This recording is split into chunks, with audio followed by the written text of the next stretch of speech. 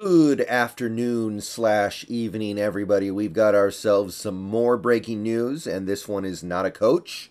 This one does not concern the coaching staff. This is a player. That's right. We have some breaking player news. The Seattle Seahawks are extending one of their outgoing free agents on a one-year deal. So let's talk about it. Let's digest it. Let's interpret it. There are definitely a few different layers to this decision. So let's start with the basics. The minimum. Phil Haynes, guard, has reached an agreement on a one-year deal. That one-year deal is worth $4 million, could be worth up to $5 million with incentives. So Phil Haynes, back in Seattle for 2023, 1 year, $4 million, up to $5 million with incentives. So there are a few different things that need to be talked about here. So, first of all, as I said in my off-season video a couple days ago, I wanted Phil Haynes back. I did. And honestly, I think regardless of our plan this off-season, whether or not we're going for it, bringing Phil Haynes back is a good idea. So, on that level, I got no problem with it. I got no issue with it. Sounds good to me. Phil Haynes is back in Seattle. Now, $4 million, that means a couple of different things. First of all, that's a little more than I thought he was going to get. I thought that, because if we're being honest here, Phil Haynes didn't play great last year. I thought he might get like a little bit more than the minimum. I thought he might get anywhere from 1.5 to 2 million. But when you give him 4 million up to 5 with incentives, that tells me you are planning on him starting. So that's kind of the second layer here. Not only are we bringing back Phil Haynes, we're bringing him back with the intent of him starting at guard. And because Damian Lewis has kind of solidified himself on the left side, it's probably going to be at the right side. Now, I don't know if that's ideal for Phil Haynes, but that's kind of another aspect to this deal. He can play both sides. He can play left or right. That gives him extra value. And it's clear that with this contract agreement that we've come to with Phil Haynes, we're willing to reward that extra value with extra money.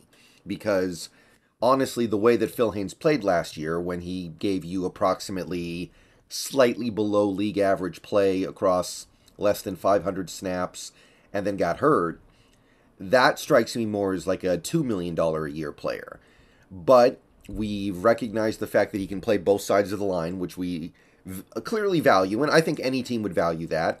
And we also say, we think you are good enough to be our starting right guard going forward. Now, the other layer of significance here, and this is to me the unequivocal good news, Gabe Jackson's done. There is no way you're going to give Phil Haynes $4 million and then say, we're going to keep Gabe Jackson too, and Phil Haynes is going to be backing him up. That doesn't make any sense.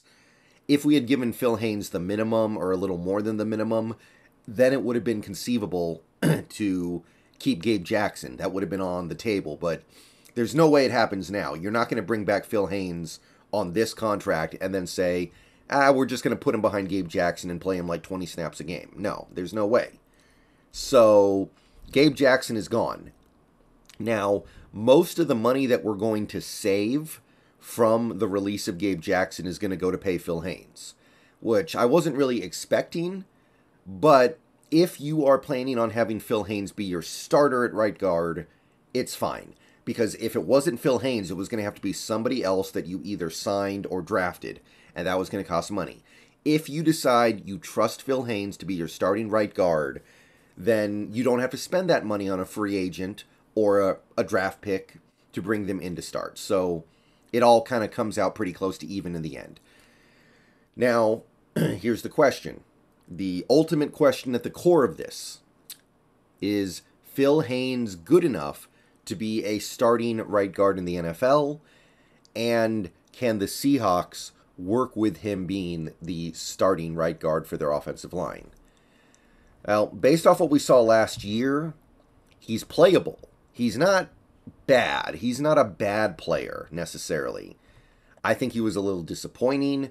I thought he was going to play I was hoping he was going to outstrip Gabe Jackson in 2022. He didn't. He played slightly better than Gabe Jackson. Fractionally better. not significantly better. Now, you want to go back to 2021, his grades were a lot better, but he also only played 136 snaps. It's a small sample size. Granted, Phil Haynes' whole career has been a small sample size. He hasn't played that much. So, we still got stuff to find out about this dude. I will say this. An NFL offensive line can easily survive having one weak link. Or, I don't want to say weak link, but a not strong link, right? You look at the Seahawks offensive line, there are a few things going on here. One, we are expected to have really good play at left tackle and right tackle and left guard in 2023. And we have the assets and the clear need to go out and get a blue chip center. So if those four positions are rock solid, which it looks like they have a real good chance to be, then Phil Haynes' job as right guard, which is the easiest position on the line, becomes trivial. So that's okay. I got no problem with that. I will say this, if you just watch the most recent Super Bowl, you saw two offensive lines that didn't really have those weaknesses. Like, you saw two offensive lines built out of elite level players. Some people are going to look at that and go, hey, we need to do that. And they're not going to be terribly excited about this deal, I don't think. But Phil Haynes, he's not a bad player. And honestly, maybe there isn't a huge difference between Phil Haynes and the starting right guard on the Chiefs, the Ohio State guy whose name escapes me at the moment. Maybe not. Maybe there isn't a big difference there. Maybe that guy just looks better because he gets to play next to Jason Kelce and Lane Johnson. Creed Humphrey and Joe Thuney. But I don't know. I like bringing Phil Haynes back. I'm okay with at least giving him the opportunity to start. I understand the money because of his versatility. But, I don't know. The only hang-up I have here is Phil Haynes was a guy who I kind of expected big things from in 2022, and it didn't really happen. Now, that may have had more to do with Austin Blythe than Phil Haynes. That's very possible. Again, I mean, we're comparing Phil Haynes to a guy who got to play next to guys like Creed Humphrey, guys like Jason Kelce. So maybe getting a better center on his left is going to help him a lot. Maybe getting better play from the other offensive linemen on the team is going to help a lot. That's all possible. So maybe we'll find out something better about Phil Haynes this season if we get a better crew around him.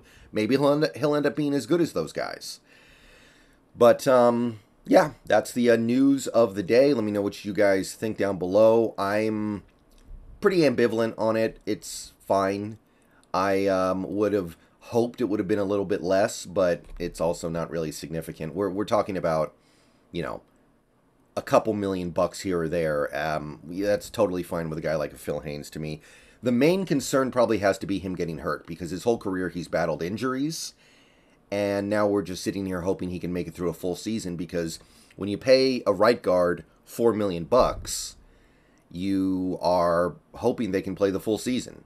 It's not a position that attracts the most highly paid players. So $4,000,000 for a right guard is not trivial. All right, so let me know what you guys think down below. Those are all the angles. The best news to me, Gabe Jackson's done. There's no way we bring him back after giving Phil Haynes this money.